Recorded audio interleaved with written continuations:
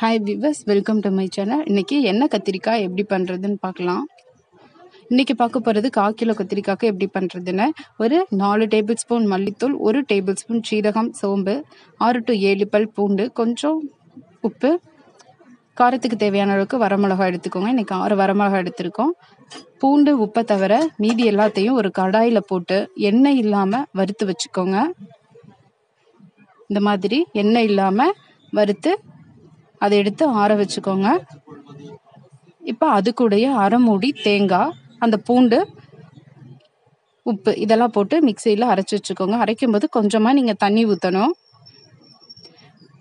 இப்போ நம்ம அரைச்சி வச்சுருக்கோம் இல்லையா, அதை நம்ம வாங்கி வச்சுருக்க 1/4 கிலோ கத்திரிக்காவை 4 இந்த மாதிரி கட் பண்ணிவிட்டு உள்ளே நம்ம மசாலாவை வச்சிடலாம்.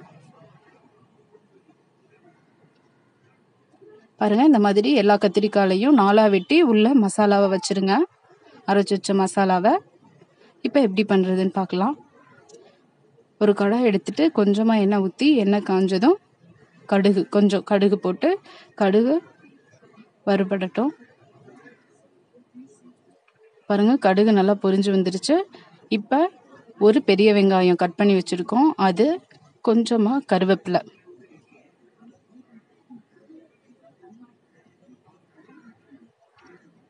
இப்போ அது கூடயே 2 குட்டி தக்காளி கட் பண்ணி வச்சுருக்கதே போட்டு வதக்கட்டும்.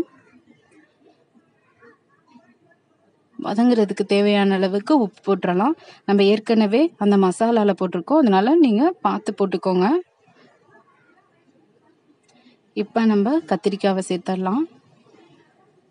கத்திரிக்காவும் இது கூடயே சேர்ந்து வதங்கணும்.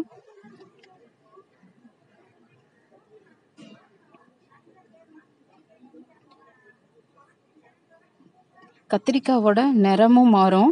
அதே போல் அது கொஞ்சம் சுருங்கி இருக்கும். அப்பயும் நம்ம கண்டுபிடிச்சாலாம் இது வதங்கிருச்சுன்னு. இப்போ பாருங்கள், அதோட நிறம் மாறிடுச்சு, சுருங்கிடுச்சு. இப்போ அது நல்லா வதங்கிருச்சு. இது கொஞ்சமாக மஞ்சத்தூள் போட்டுட்டு, இப்போ அந்த மசாலா அரைச்சி வச்சுருக்கோம் இல்லையா, அது மீதி இருக்கும்ல, அதையும் இதுலேயே போட்டுடலாம். இது கூட ஒரு 1 to 1.5 டம்ளர் அளவுக்கு தண்ணி ஊற்றிடலாம்.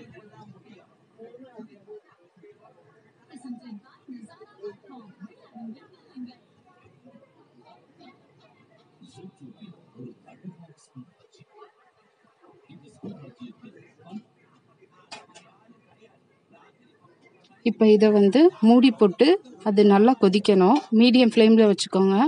மூடி அப்பப்போ எடுத்து அதை நல்லா கிண்டிகிட்டே இருங்க, இல்லைன்னா அடி பிடிச்சிரும்.